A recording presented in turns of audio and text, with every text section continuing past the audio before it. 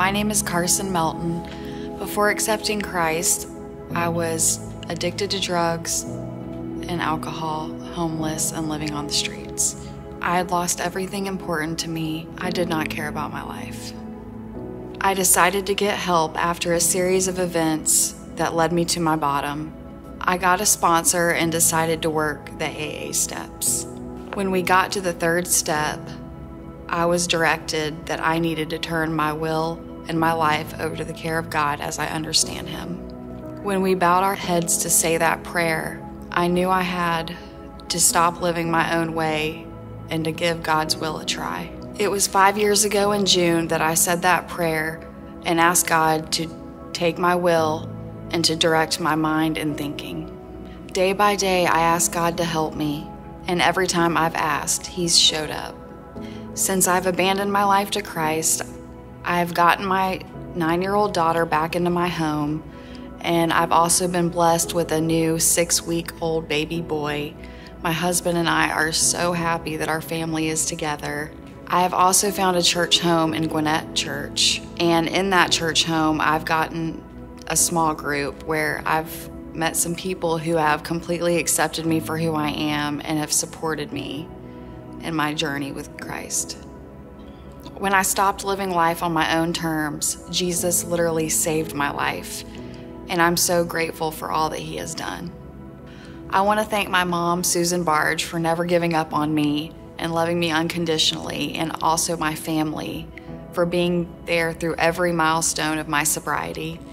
I also want to thank my husband, Jordan, for standing by my side through every obstacle and building the family and life that we have today. I want to show my family and friends that this is the ultimate relationship that brings me peace in my heart, and everything good in my life is a direct result from following Him. My prayer is that my baptism brings hope to people that are struggling.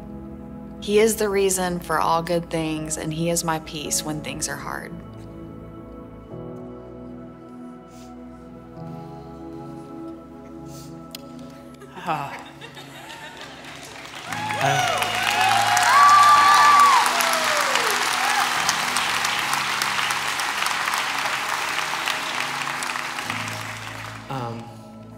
First of all, I just want to thank you so much, Carson, for sharing your story. Gosh, it takes a lot of courage to be that vulnerable in front of all these people, and I know your husband, Jordan, right there, is so proud of you.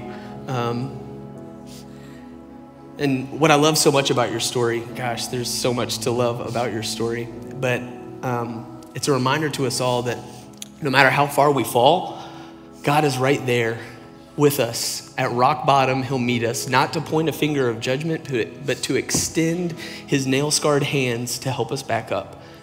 And it's also such an amazing reminder that when it comes to following Jesus, surrender is not a bad word, because it's at the end of ourselves that's the beginning of grace.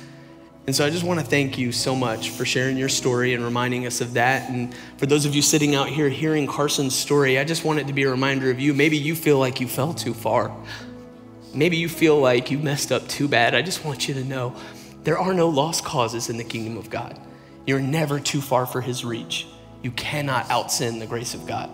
You can always come home. And for those of you that are praying for a loved one who maybe you feel like has gone too far, I just want to remind you to keep praying, keep investing, keep inviting. Don't ever give up, because your Heavenly Father does not give up on any of us. And so thank you so much for that reminder this morning in your story. And I pray that all of us are encouraged this morning.